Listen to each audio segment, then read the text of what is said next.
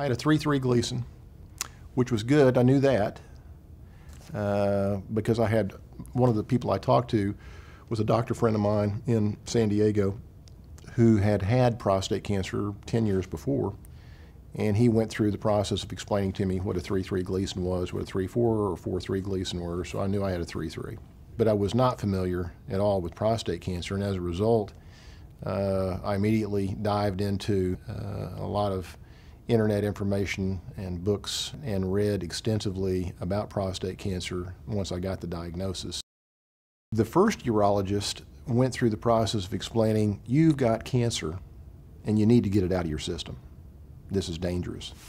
And that was really the way it was presented to me. Every person I talked to was more concerned about, we got to get the cancer out of your body.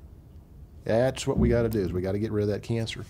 And so nobody was talking about active surveillance, but as time progressed, I realized active surveillance was an option that nobody was talking about. It was like that was just not considered. So the urologists were pushing for intervention, some type of surgical procedure, and I'm thinking to myself, maybe I'm crazy because I'm not as concerned about getting the cancer out as I am having a full and productive life, and a surgical intervention may create a situation where I'm not able to do the stuff I want to do. I continued to do research, continued to look into it, and then I ran across Patrick Hall, who was a friend of mine, and Patrick said, well, Genomic Health is now doing cancer test on prostate cancer, and why don't you consider having your biopsy results sent out to genomics and let them run the test. And the oncologist I happen to talk to is extremely well versed in a lot of things relating to cancer, not just prostate cancer.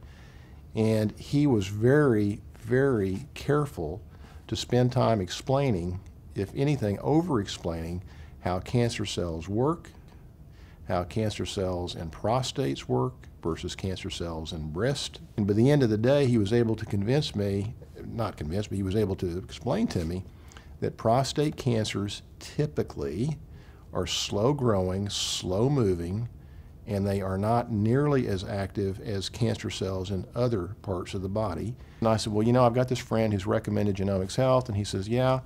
He said, I think that's a great idea. He told me, or he told us, my wife and I, that in his experience, genomics testing of breast cancer had had a tremendous impact on the reduction of radical mastectomies and had created more and more lumpectomies because they were able to, the doctors, the oncologists were able to determine, for example, that in the breast cancer cells, sometimes the breast cancer cells were not as active, and a lumpectomy would be just as beneficial as a radical mastectomy.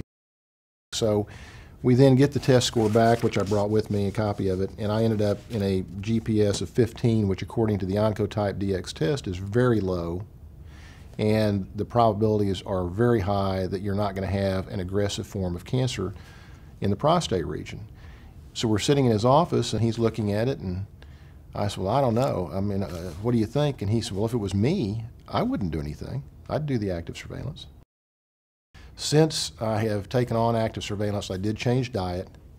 I did change exercise. I'm much more routine in being careful about what I eat. I'm not vegan, but I've taken a lot of meat out of my diet, take sugars out of my diet, not completely, but a lot. And I exercise daily. I mean, it's been almost exactly 2 years right now that I was diagnosed. So I'll go back for a 2-year biopsy, and hopefully I've, made the right choice, and we'll just keep plugging along.